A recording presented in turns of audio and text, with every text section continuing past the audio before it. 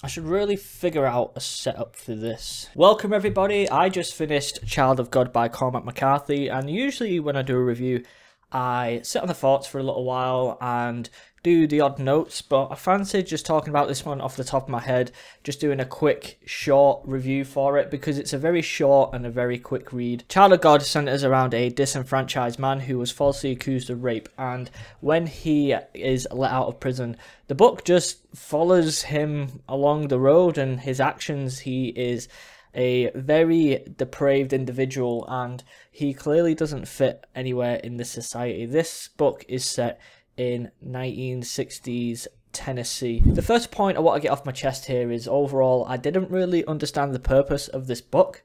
I didn't really get what Cormac McCarthy was trying to say in this. I guess with the title of Child of God, I guess Cormac McCarthy is maybe trying to say that even evil people are creations of God, or you know, maybe we're not so different from these evil people. And I think that is the thing that I was thinking about the most while reading this, is this person could really be anyone. And similar to movies like Joker or Taxi Driver, which I've never seen, I just know it's similar, and even Falling Down, I really love that movie. This is kind of like that, although there's no real build up to this person becoming like this, just kind of get straight to the point. And I'm not sure it was very clear if he was like this from the start or if being falsely accused of rape led him to be like this and him being somewhat ostracized from everyone around him. I guess that was one of the weaknesses with this book. It's not really a story, you're just following him through scenes, and none of the scenes felt connected to me. They all felt very separate, and I think that's one of the things with Cormac McCarthy's writing I've found. From the books I've read so far, the plots don't weave very well. I will make a slight exception to that statement with The Road, because it is literally just about two characters following a road in a post-apocalyptic world.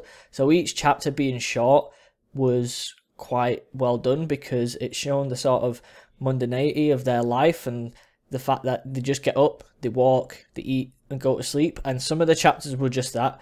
That made sense. Some of the chapters in this being really small didn't seem to fit as well for me. Where this book really shines, if you really like your dark fiction and your depravity, is in that exact area. It is deprived. The stuff that this man gets up to is really dark. It is actually disgusting, and this is the thing with Cormac McCarthy that I really enjoy, is his prose.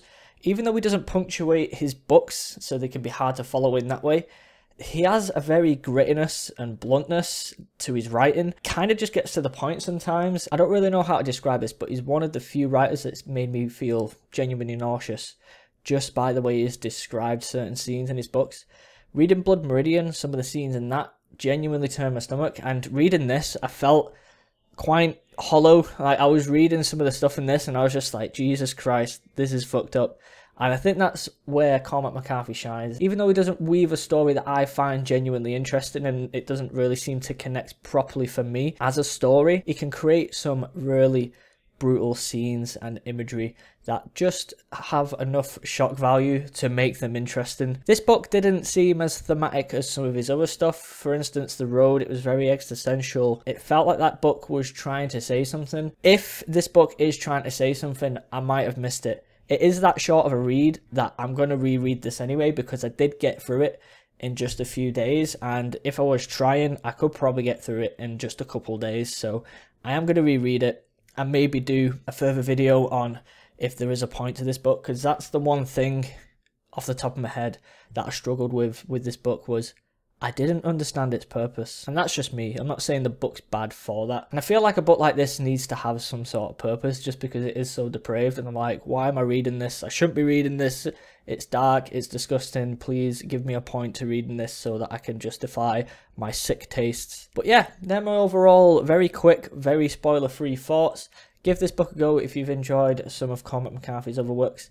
I will finish Blood Meridian one day. Cormac McCarthy so far for me is a bit of a mixed bag. He has some weaknesses in his writing, but his prose and his shock value is great, and I really enjoy that stuff. I just wish there could be a bit of a tighter plot in there. They're not plot heavy, these books. They're very much situational and thematic most of the time. I might do an in-depth review when I do read this again.